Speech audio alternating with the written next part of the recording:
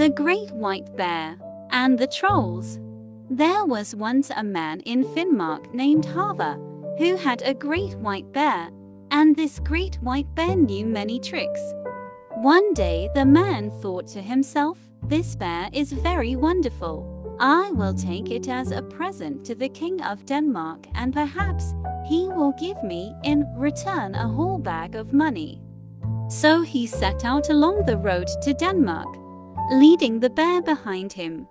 He journeyed on, and after a while he came to a deep, dark forest. There was no house in sight, and as it was almost night, Halvor began to be afraid he would have to sleep on the ground, with only the trees overhead for a shelter. Presently, however, he heard the sound of a woodcutter's axe. He followed the sound, and soon he came to an opening in the forest. There, sure enough, was a man hard at work cutting down trees. And wherever there's a man, thought Halvor to himself, there must be a house for him to live in. "Good day," said Halvor. "Good day," answered the man, staring with all his eyes at the great white bear. "Will you give us shelter for the night, my bear and me?" asked Halvor. "And will you give us a bit of food too? I will pay you well if you will." "Gladly would I give you both food and shelter," answered the man. "But tonight, of all nights in the year, no one may stop in my home except at the risk of his life." "How is that?" asked Halvor, and he was very much surprised. "Why, it is this way. This is the eve of St. John, and on every St. John's Eve all the trolls in the forest come to my house. I am obliged to spread a feast for them, and there they stay all night, eating and drinking.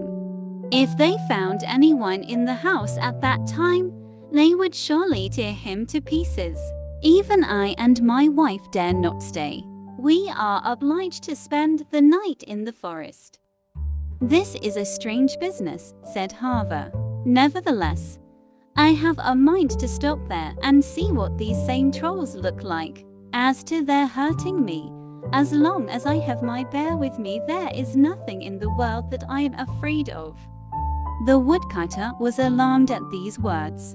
"No, no, do not risk it, I beg of you," he cried. "Do you spend the night with us out under the trees, and tomorrow we can safely return to our home." But Halvor would not listen to this. He was determined to sleep in a house that night, and, moreover, he had a great curiosity to see what trolls looked like. "Very well," said the woodcutter at last, "since you are determined to risk your life, do you follow yonder path, and it will soon bring you to my house." Halvor thanked him and went on his way, and it was not long before he and his bear reached the woodcutter's home. He opened the door and went in, and when he saw the feast the woodcutter had spread for the trolls, his mouth fairly watered to taste of it. There were sausages and ale, and fish and cakes and rice porridge and all sorts of good things. He tasted a bit here and there and gave his bear some, and then he sat down to wait for the coming of the trolls. As for the bear, he lay down beside his master and went to sleep. They had not been there long when a great noise arose in the forest outside. It was a sound of moaning and groaning and whistling and shrieking. So loud and terrible it grew that Halvor was frightened in spite of himself. The cold crept up and down his back, and the hair rose on his head. The sound came nearer and nearer, and by the time it reached the door, Halvor was so frightened that he could bear it no longer. He jumped up and ran to the stove. Quickly he opened the oven door and hid himself inside, pulling the door to behind him. The great white bear paid no attention, however, but only snored in his sleep. Scarcely was Halvor inside the oven when the door of the house was burst open, and all the trolls of the forest came pouring into the room. There were big trolls and little trolls, fat trolls and thin. Some had long tails, and some had short tails, and some had no tails at all. Some had 2 eyes and some had 3, and some had only one set in the middle of the forehead. One there was, and the others called him Long Nose, who had a nose as long and as thin as a poker.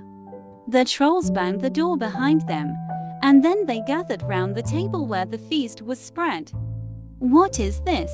cried the biggest troll in a terrible voice, and Halvor's heart trembled within him. "Someone has been here before us. The food has been tasted and ale has been spilled." At once Longnose began snuffing about. "Whoever has been here is here still," he cried. "Let us find him and tear him to pieces." "Here is his pussycat, anyway," cried the smallest troll of all, pointing to the white bear. "Oh, what a pretty cat it is! Pussy, pussy, pussy." And the little troll put a piece of sausage on a fork and stuck it against the white bear's nose. At that the great white bear gave a roar and rose to its feet. It gave the troll a blow with its paw that sent him spinning across the room. He of the long nose had it almost broken off, and the big troll's ears rang with the box he got. This way and that the trolls were knocked and beaten by the bear, until at last they tore the door open and fled away into the forest, howling.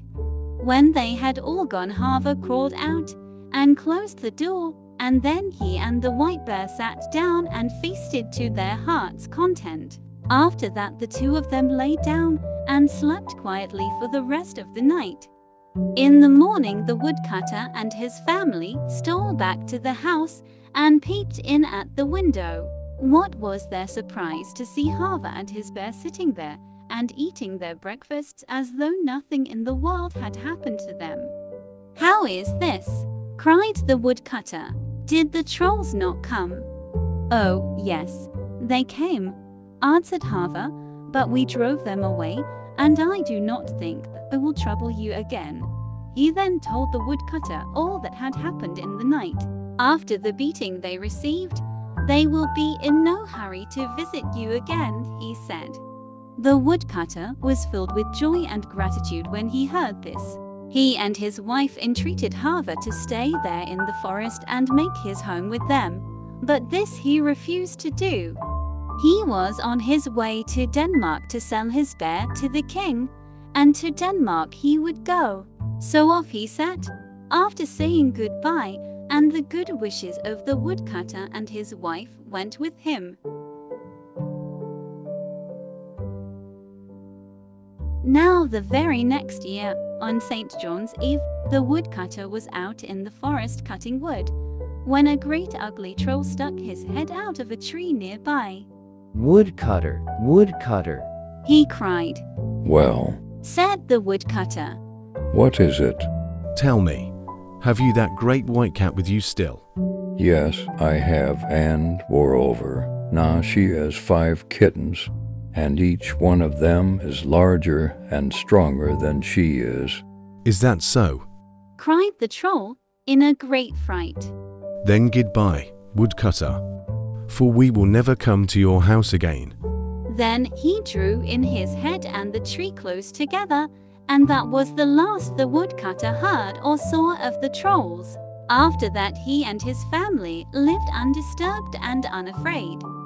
As for Halvor, he had already reached Denmark, and the king had been so pleased with the bear that he paid a whole bag of money for it, just as Halvor had hoped. And with that bag of money Halvor set up in trade so successfully that he became one of the richest men in Denmark. This is a vintage fairy tale. Norse short story for children by Catherine Pyle.